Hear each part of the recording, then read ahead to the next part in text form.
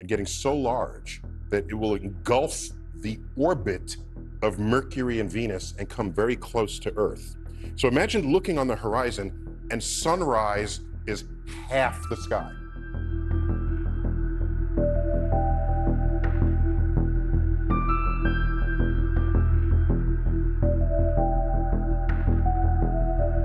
The star Betelgeuse is so large, if you swapped it with the Sun, it would engulf the orbit of Mars and extend all the way through the asteroid belt. No need to panic, but at 700 light-years, it's the closest star to the Sun that will end its life in a supernova explosion. Neil deGrasse Tyson. Betelgeuse, one of the brightest stars in the night sky, has a beautiful orange-red color. It's also known for its variability, meaning that its brightness can change over time. In fact, Betelgeuse can sometimes become so bright that it rivals even the brightest stars in the sky, reaching a magnitude of almost 0.0. It has been said that the Betelgeuse has exploded and we are in it for a great terrifying experience.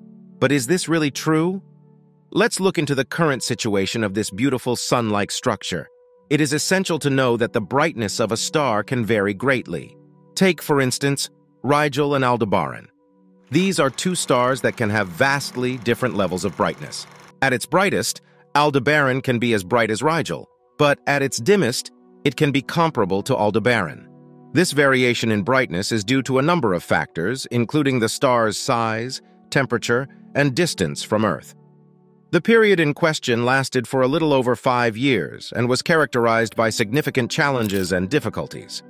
Some of the other variants include Betelgeuse, and Betelgeuse. It's fascinating how the same celestial object can have multiple names and spellings. The origin of the word can be traced back to the Arabic language. According to scholars, the use ending is considered the most appropriate for the given context. However, as Arabic is not my area of expertise, I am unable to provide any further insights on the matter. Betelgeuse is a red supergiant star located in the constellation Orion, approximately 642.5 light-years away from Earth. Its distance from us makes it one of the most studied and fascinating stars in the night sky. The Hipparcos astrometric satellite has provided us with valuable information about the distance of celestial objects. Based on its data, it has been determined that the distance to this particular object is approximately 430 light-years away. This information helps us better understand the vastness of our universe and the incredible distances between celestial bodies. Its apparent magnitude varies from 0.0 to 1.6, making it a variable star. Alpha Orionis is the Bayer designation for the second brightest star in Orion, which is Rigel. Betelgeuse can sometimes be brighter than Rigel due to its unpredictability. Betelgeuse became known as Alpha Orionis and Rigel as Beta Orionis with the publication of Johann Bayer's Uranometria in 1603. Betelgeuse is a standalone star that is not part of any larger astronomical group. Since it is not located in a zone where new stars are being formed, it is also classified as a runaway star. The radius of Betelgeuse is around 764 times that of the Sun, and its mass is about 16.5 times that of the Sun. It is a red giant with a brightness of 126,000 suns. Because of this, its brightness as viewed from Earth remains high despite its distance of 548 light-years. The star is cooler than the Sun, 5,778 Kelvin, despite its massive size, as its surface temperature is only 3,600 Kelvin. Betelgeuse is just roughly 10 million years old, while the Sun is 4.6 billion years old. Betelgeuse, despite being significantly younger, is a fully developed star. Without a doubt, a supernova explosion a few tens of light-years from Earth would have very devastating repercussions. A truly massive explosion can produce light equivalent to a whole galaxy, so if one of our close neighbors, like Alpha Centauri, decided to act in this manner, we couldn't ignore it. It wouldn't matter if it shone as brightly as the moon because it would be bathing us in radiation of all kinds, but it would. Since 1604, we have not observed a supernova in our galaxy. Nevertheless, in 1987, one erupted in the Large Cloud of Magellan, with effects that could be clearly seen even at a distance of 169,000 light-years. G292.0 plus 1.8 supernova remnants are the remnants left behind when stars explode as supernovae.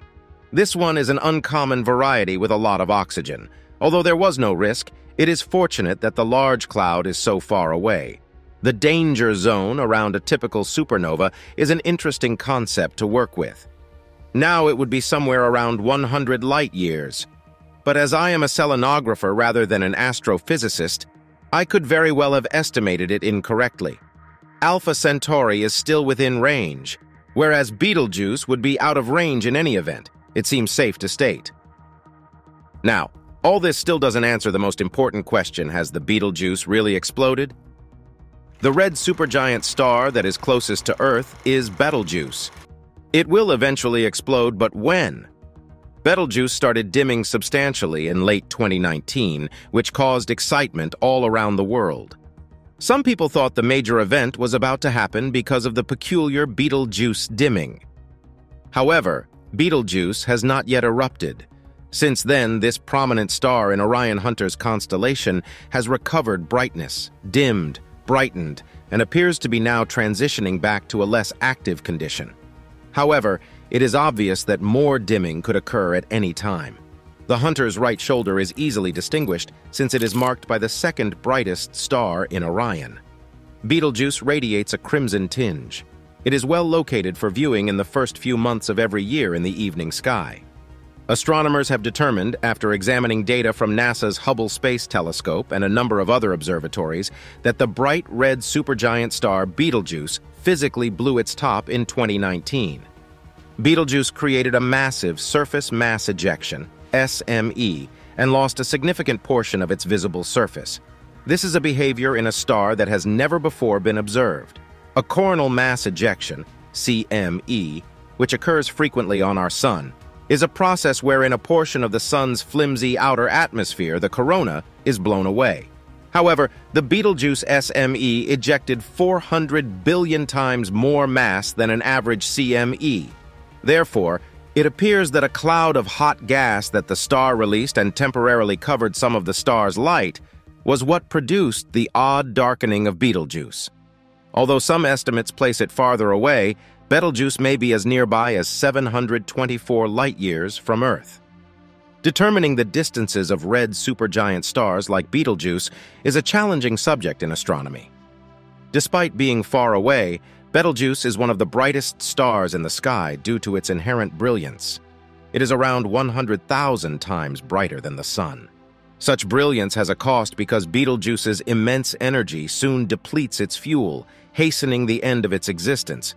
The star will eventually run out of fuel, collapse under its own weight, and then explode spectacularly as a supernova.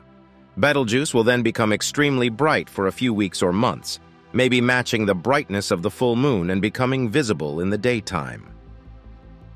Why Betelgeuse became dimmer in 2019? The Betelgeuse star experienced alterations in late 2019, becoming notably dimmer. Its apparent magnitude went from 0.5 to 1.7. Early in 2020, the red supergiant began to restore its brightness, putting an end to this decline. Some individuals believed that the star might be set to erupt as a result of this unexplained occurrence. The VLT was utilized by astronomer Miguel Montage and his team to determine why this occurred with Betelgeuse. They claim there are two explanations for this. The enormous convective cells of the star produced hot and cold areas on its surface, which was the first explanation. The huge dimming episode was also caused by a cloud of dust that obscured the starlight from our perspective. This cloud was also created by Betelgeuse. It is still unclear exactly when Betelgeuse will erupt. On the other hand, the supernova explosion would be visible on Earth even during the daytime, because it is rather close to us in terms of stellar distance. Fortunately, because Earth is more than 500 light-years away, this massive explosion of matter won't have any impact on us. Astrophysicists estimate that for a supernova to have any impact on Earth, it would need to be about 50 light-years away. The red hypergiant VY Canis Majoris displayed excellent dimming episodes in 2021, just like Betelgeuse. The explanation for this, according to NASA's Hubble Space Telescope, was similar to Betelgeuse's fading. but it was just taking place on a far larger scale. What time will it go off? Most likely it won't occur during our lifetimes. However, nobody actually knows when it will blow up. It might occur today or in a million years. Betelgeuse is nearing the end of its life cycle and could blow up at any point in the next 100,000 years. But because it has drastically dimmed during the past few months, it has drawn a lot of attention. Betelgeuse pulsates, and it has done this before. Therefore, it is not unexpected that it has diminished. But this specific fading has turned out to be unique. Betelgeuse is one of the brightest stars in the sky, shining at a magnitude of 0.69 and ranking 11th among the brightest stars. However, most recent estimates indicate that it has diminished to about magnitude 1.7, removing it from the top 21. Betelgeuse has consequently grown unusually dim. Betelgeuse's bizarre fading has been discussed in the media, with theories abounding that it may be a sign that the star is poised to explode as a supernova. Most professional astronomers and astrophysicists, however, do not accept this theory and think that the star will eventually return to normal since the current dimming is caused by other sources, such as an explosion of gas or dust, or variations in the brightness of the star's surface. Therefore, even though Betelgeuse is set to disintegrate eventually, the scientific community agrees, not anytime soon. Let's assume, what would happen if Betelgeuse eventually popped? What would we see and feel from here on Earth? In the years 1006, 1054, and 1572, the three brightest supernovae ever seen in our skies first appeared. Each of these stars was either as brilliant as Venus at its brightest, or was on par with it. They were all, however, thousands of light-years apart. Betelgeuse, however, is just 640 light-years distant. This means that if the star were to explode suddenly, it would become extremely bright, maybe approaching the brightness of the full moon, and produce distinct shadows. Even though the brightness of the daytime sky, it would be easily apparent. In the following years, where we once saw Betelgeuse, we might only see a diffuse patch of faint light. That would be the intensely hot, newly revealed core of the star, surrounded by an expanding cloud of gaseous debris. It would initially appear at this dazzling brightness for 2 or 3 months. Then over the course of the following 2 or 3 years, it would gradually fade from view. If there were no other repercussions on our planet, that would be the extent of the explosion overall. Betelgeuse is lucky to be where it is in relation to us and not closer than, say, Capella, a very bright yellowish star that crosses high overhead in the middle of the evening. The distance is only 43 light-years. Pop culture, history, and mythology of the Betelgeuse. Arabic is the language that gave rise to the naming of many prominent stars. This fact is illustrative of the preeminent position held by Arabic astronomers and astrologers during Europe's Dark Ages. The term Betelgeuse comes from an Arabic phrase that is typically rendered in English as the armpit of the giant. This phrase is where the name Betelgeuse originates. Some scholars believe that Betelgeuse is meant to be seen as a hand or even a shoulder at times. This is in contrast to the common interpretation that the giant relates to Orion. Betelgeuse is the name of the star that appears on the right shoulder of Orion on many older star maps. The meaning of the name is not totally understood. It is not unexpected that the majority of portrayals of Betelgeuse have an anatomical relationship, because Orion is most commonly associated with a giant, a warrior, a hunter, a god, or some other anthropomorphic or animal figure in the ancient stories. Even though it was most likely the leg of a stag, the Sanskrit term for this structure also referred to it as an arm, for instance. In some regions of Brazil, the constellation Betelgeuse was seen as the front leg of a turtle or the back leg of a caiman, a species of crocodile. Betelgeuse, on the other hand, was thought to be an integral component of the circumference of the rim of a ceremonial drum in ancient Japan. Betelgeuse represents an amputated limb of a man figure, Orion, in the Americas. The Taulapang of Brazil refers to the constellation as Zililkawai, a hero whose leg was amputated by his wife, with the varied brightness of Betelgeuse associated with the amputation. The Lakota people of North America saw it similarly, as a chief with a severed arm. Betelgeuse is referred to as the Moist One in Sanskrit, which is also the name of the Hindu astrology's Ardra lunar house. The star was ruled by the Rigvedic storm god Rudra, whose association with Orion's stormy temperament was made by 19th century astronomy enthusiast Richard Hinckley Allen. In Macedonian tradition, constellations symbolize domesticated animals and farmland, representing the manner of life in the villages. Betelgeuse, along with the remainder of Orion, which showed a plow drawn by oxen, was known to them as Orak, the plowman. In the late summer and early fall, the rising of Betelgeuse at about 3 in the morning signaled the time for village men to proceed to the fields and plow. For the Inuit, the beginning of spring and the lengthening days in late February and early March were signaled by Betelgeuse and Bellatrix, rising high in the southern sky after sunset. People from North Baffin Island and the Melville Peninsula in particular referred to the two stars as those two, placed far apart, or those two placed, because of their distance from one another. Ancient societies all around the world took note of the opposing positions of Orion and Scorpius, as well as the bright red variable stars Betelgeuse and Antares that correlate to them. Orion's setting and Scorpius rising represent Orion's demise at the hands of the Scorpion. They stand for the opposing brothers, Shen and Shang, in Chinese culture. The first new moon following Orion's belt's descent below the horizon, while Betelgeuse was still, like the tail of a rooster, was observed by the Batak of Sumatra as the start of the new year.